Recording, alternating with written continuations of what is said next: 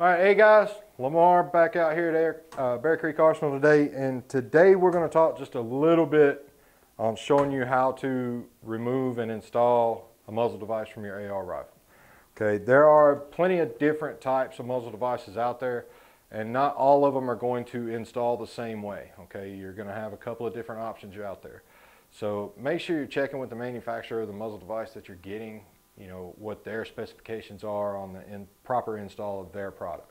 Okay, but based on what we sell here at Bear Creek Arsenal, this is how you negotiate either one of the two options that we have. We have either the standard A2 style flash hider, or we have our spiral cut flash hiders. Okay, now one of these needs to be timed when it's put on, so there is no real torque settings to that. It's just when you get it into the proper place, it should be tight. The other one does not need to be timed, so there is no top, there is no bottom, left, right, it doesn't matter, it's all the same, right? So this one, you can torque down to a given setting if you want to. We don't have a specific one here for our spiral flash hiders, but if you want to develop what you feel comfortable with on the front of your rifle, you're all good there. So starting off, if you're got a factory new upper and you want to take it down, you want to put your own little spin on it, right? The easiest thing to do is the flash hider, okay? That's the first place that you can start to put your own spin on your upper assembly. From our perspective here at Bear Creek Arsenal, with this 16-inch upper that I have here, I can take the flash hider off without taking off the handguard because the handguard does stop short of the threads on the barrel. But just to be safe, I always take the handguard off my uppers first. So that's what I'm going to go ahead and do right now. Got the T25 Torx wrench here for the screws that come in this particular handguard. You may need a 1/8 hex bit for these screws depending on what you've got. So remember that, T25 Torx or a 1/8 hex for the handguard screws. And this particular one's got our new style of handguard on it, so it's got 8 screws in it. All right, now that I've got my handguard off, you know, you can see here I've exposed the barrel. This may look a little funny to some of you out there. This happens to be one of our 22 LR uppers. So as you can see, there's no gas block, gas tube here because it's a direct blowback system. So that's why you see some missing parts than what you may be used to. Here in front of me, I have just a variation of an armorer's wrench. All right, there's 100 of these out there on the market. If you want to use one of these, that's great. They usually have some universal cuts in them that work mostly throughout the industry. So if you don't want to go out and try to order one of these, our flash hiders here at Bear Creek Arsenal are either going to use a 19mm wrench or a 24mm wrench if you've got one of the big 450 muzzle brakes on there. So for this one, it's just a 19mm wrench. This armorer's wrench is cut a little bit differently. But the big side of it here does fit our flash hiders. Our flash hiders screw on any standard threading. All right, so the old adage goes lefty loosey, righty tighty. So left is counterclockwise, so I'm gonna start spinning that counterclockwise, and then it just spins right off the front of the barrel. With the A2 flash hiders, they have to be timed, so you'll see a crush washer on the front of this barrel as well.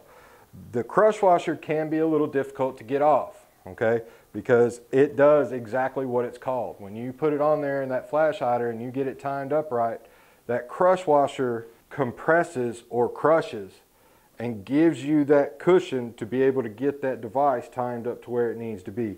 When you crush them down, they will come out of round and they can be a little difficult to get off. What I do is I just take a pair of vice grips, lock onto it, like so, being careful of the barrel threads themselves. All right. And then once it bites into the thread, the crush washer is softer than the threads on the barrel, so you're not going to do any damage to the threads by doing this. And then it just kind of bites on there, and then you can just thread it right off the front of the barrel too. Voila. All right. And then again, depending on the type of muzzle device that you're installing, okay, is what you're going to do next. If you have one like the A2 flash hiders that needs to be timed, then you're going to want to use another crush washer. And every time you change your muzzle device, you're going to want to put a brand new crush washer on there, okay? Because once that thing's been compressed, it's not going to spring back out and give you that same cushion again, okay? So just keep that in mind. If you're using a flash hider that needs to be timed, you're going to want to put a crush washer on there. If you're using one that doesn't need to be timed, the crush washer is optional at that point. I know people that build, they'll put a crush washer on there, even with these spiral type flash hiders. They'll screw it on there and they use that crush washer as sort of a cushion to be able to keep extra pressure on the threads just so it doesn't back off. If that's the way you feel, that's fine and dandy. There's nothing wrong with doing that. I myself, I just screw them straight on without the crush washer on there so that we can just rock and roll. I snug it down to my comfort level and that's about it. So putting this back on, since this one needs to be timed, this is the one I'm going to demonstrate with. Okay. Again, the same thing, righty-tighty, lefty-loosey. So right on this is clockwise, so I just screw it on by hand until it gets tight and I can't turn it anymore. So if you'll notice now, it's not timed upright, okay? On these A2 flash hiders, the bird cage, if you will, it's got 5 slots in it, all right? So this one's pretty easy to get timed up. You just find that center slot or the third slot. That one needs to be directly at the 12 o'clock position, okay, for proper installation. So since I got the crush washer in here, that's going to give me the room I need to be able to spin this thing around to its proper spot.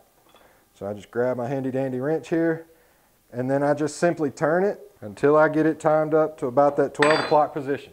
Okay. The crush washer, again, it has deformed, it has done its job, and it's just that simple, guys. All right. So that's the quick down and dirty on how to change a flash hider out on the front of your AR. Go ahead and click that subscribe button. Follow us for more how-to videos so you can start making your AR your very own. I want to tell everybody to stay safe out there and keep slinging lead.